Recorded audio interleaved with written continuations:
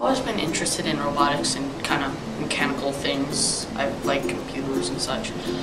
Robotics has always really been one of my favorite things to do. And I also like computers too, so programming and build. I like to program and I like to build robotics basically.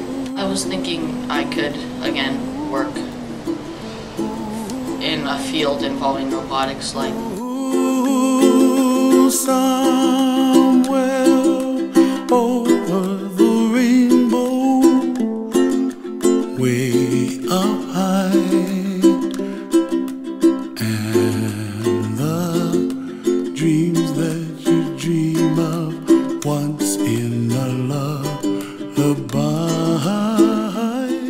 Work on rovers, tests. Also thought about possibly being a military engineer because I kind of like working with like big mechanical vehicles. I like robotics because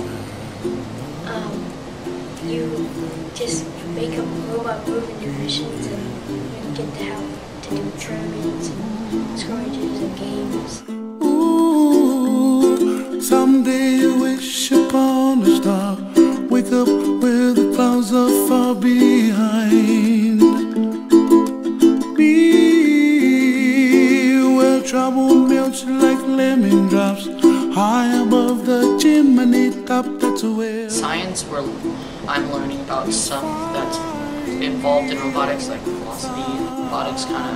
It's like it's like a physical link between my classes. What I'm trying to get is our own laptops for robotics, so we don't always have to go back and forth getting the laptops out of the room, and get like a flash drive to save it all on as a backup just in case something happens to the laptops. We're looking at NXTs, so we can have like more robots to see which one would do better in this mission and which one would do better in that mission. We have 3 NXTs. One of them is all weird, like you turn it on and it has a blurry screen and it won't work.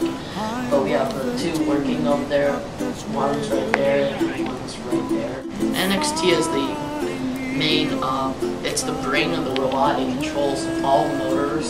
The NXT is right there, the big solid block with the screen on the front. It controls, you can, on the computers there's a program where you put the different commands into the program, and then you download it to the robot, and then the robot, the NXT, tells the motors what to do. So it's basically the brain of the robot telling the motors what to do.